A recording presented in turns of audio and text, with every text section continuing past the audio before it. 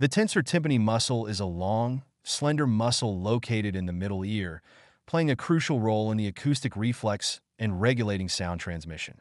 It arises from multiple origins, including the walls of the bony canal above the Eustachian tube, the cartilaginous portion of the Eustachian tube, and the greater wing of the sphenoid bone. From its origins, the muscle travels backward into the tympanic cavity.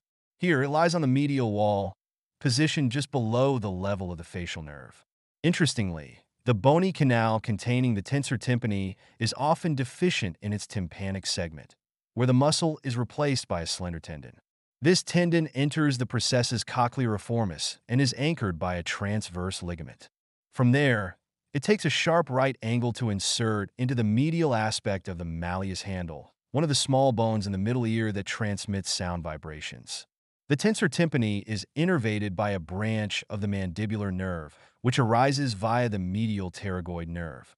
This innervation is essential for its function in modulating the movement of the malleus, dampening sound vibrations, and protecting the inner ear from damage caused by loud noises.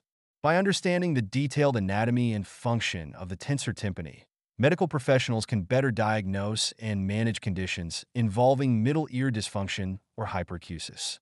This intricate interplay of anatomy highlights the importance of the tensor tympani in the auditory system, making it a key structure for both researchers and clinicians.